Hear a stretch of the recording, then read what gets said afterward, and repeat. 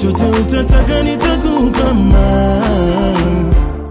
guys, welcome back to our channel. It's your girl Fanny&jessy back with another reaction video. If you're new to this channel, make sure to give this video a thumbs up, share it with your friends, and of course do not forget to subscribe. Today I'm going to be reacting to Prophecies of Prophet Muhammad, peace be upon him, in the Buddhist scriptures, Dr. Zakir Naik. So without wasting time, let's get into the video.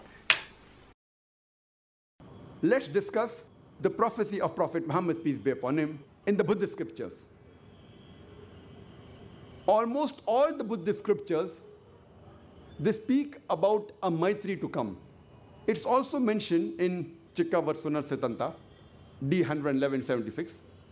It says that another Buddha will come by the name of Maitri, the Holy One, the Supreme One, the Enlightened One, endowed with wisdom and conduct, auspicious, having knowledge of the universe.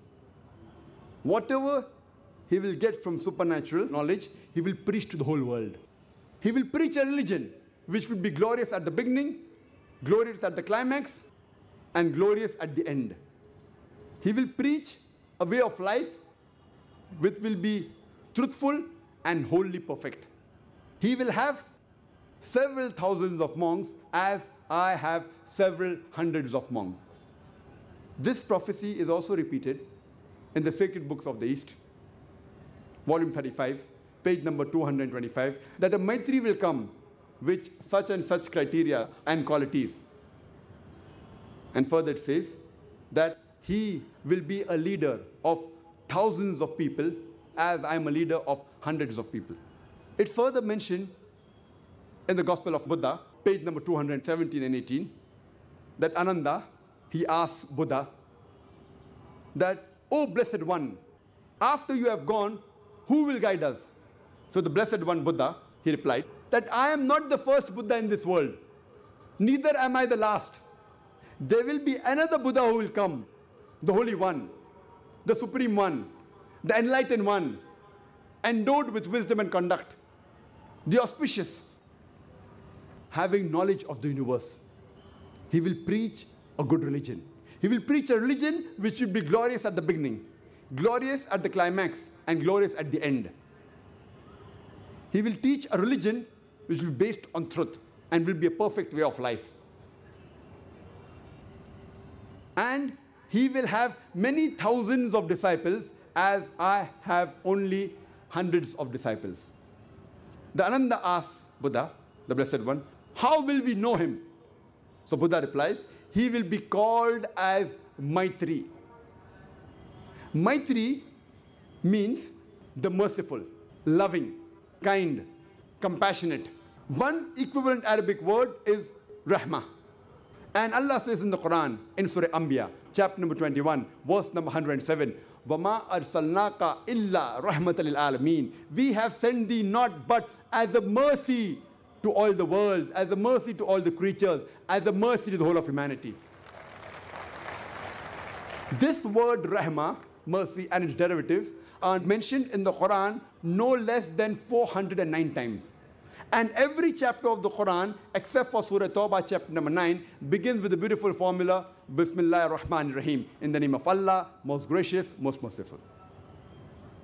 So the Buddhist scriptures, almost all of them, prophesies about the Maitri, that is Muhammad sallallahu alaihi wasallam, to come.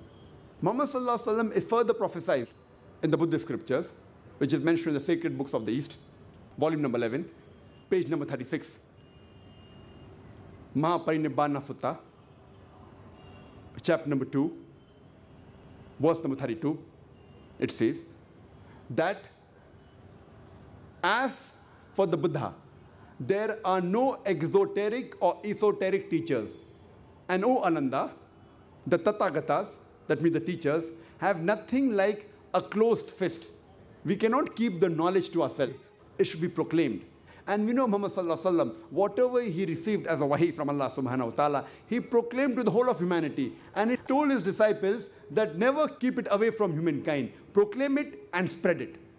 That's what's mentioned in the prophecy. There's nothing like esoteric or exoteric. Everything should be told to the humankind. It's further mentioned in the Buddhist scriptures, in the sacred books of the East, volume number 11, page number 97, Mahaparinebbana Sutta, chapter number 5, verse number 36. It says that as Buddha had a servitor by the name of Ananda, so shall the Maitri have a servitor.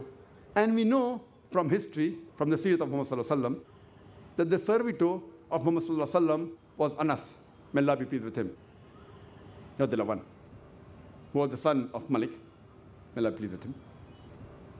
And Hazrat Anas, may Allah be pleased with him, he says that my parents gave me to the Prophet at the age of 8. And his mother told the Prophet, O Messenger of Allah, take this to be your servant. And Anas, may Allah be pleased with him, he said that the Prophet referred to him as his son, or the little beloved one. And we know Hazrat Anas, may Allah be pleased with him, he always stood by the Prophet in times of peace and in times of war, in times of safety, in times of danger. He can very well be compared to Ananda. We know when the mad elephant rushes at Buddha, Ananda stood by Buddha. Similarly, we know Hazrat Anas, may Allah be pleased with him, in the battle of Uhud, at the age of 11, even when the enemies were close to Prophet Muhammad sallallahu alaihi wasallam, Hazrat Anas, may Allah be pleased with him, stood by the Prophet. Even in the battle of Hunain, at the age of 16, when the enemies who were archers surrounded the Prophet, yet Hazrat Anas, may Allah be pleased with him, he stood by the Prophet. He can very well be compared like Ananda when the mad elephant rushes at Buddha and Ananda stays by Buddha. So this is the fulfillment of the prophecy that the Maitri will have a servitor. It is further mentioned in the Gospel of Buddha, page number 214, that this Maitri to come, this other Buddha to come, will have 6 qualities. The first is, he will get enlightenment at night. Number 2, he will become bright when he gets enlightened. Number 3, he will die a natural death. Number 4, he will die at night.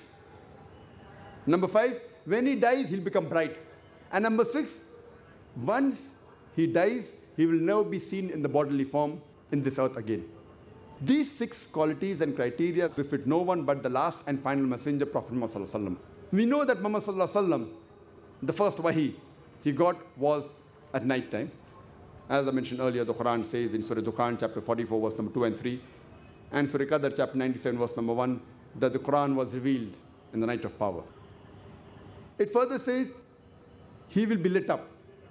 And we know Muhammad sallallahu alaihi wasallam had become bright. He was enlightened. It further says, he will die a natural death. And we know Muhammad sallallahu alaihi wasallam had a natural death.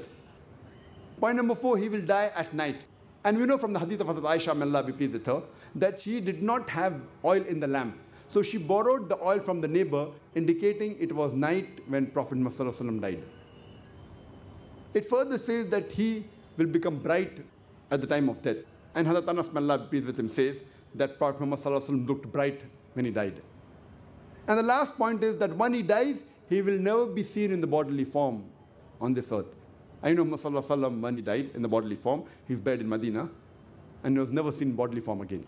All these criteria mentioned in the Buddhist scriptures befit no one but the last and final messenger, Prophet Muhammad sallallahu alaihi wasallam.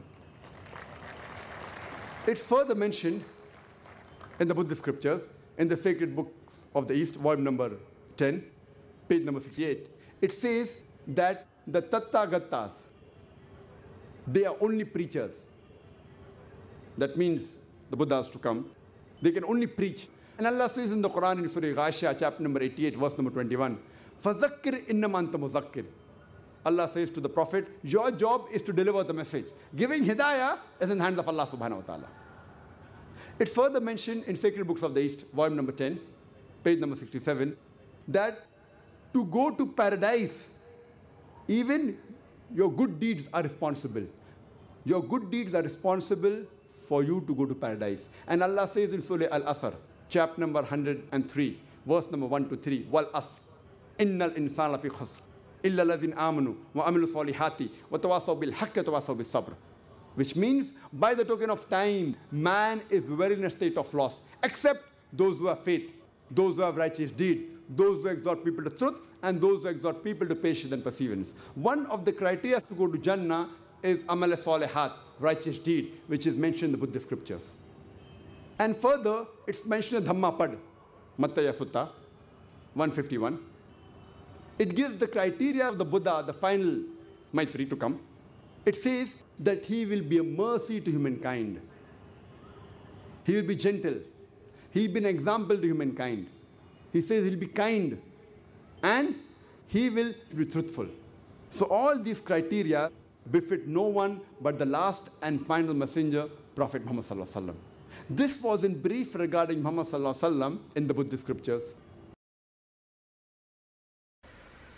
Interesting video. If you asked me what I thought maybe 3 years ago, I would have just rolled my eyes and said he's exaggerating things.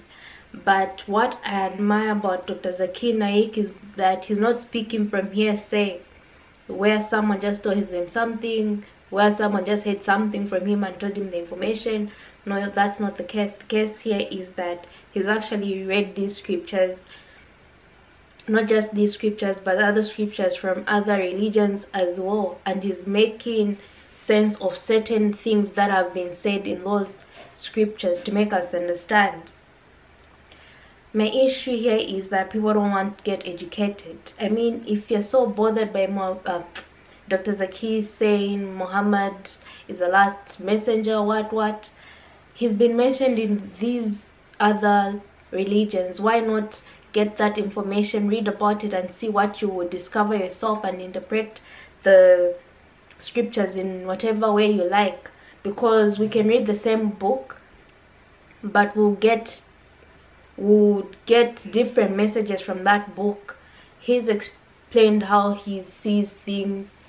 Maybe you see something as well. Let me know what you guys think. Otherwise, this was very, very interesting. Make sure to give this video a thumbs up, share it with the friends, and of course do not forget to subscribe, and I'll see you in my next reaction video.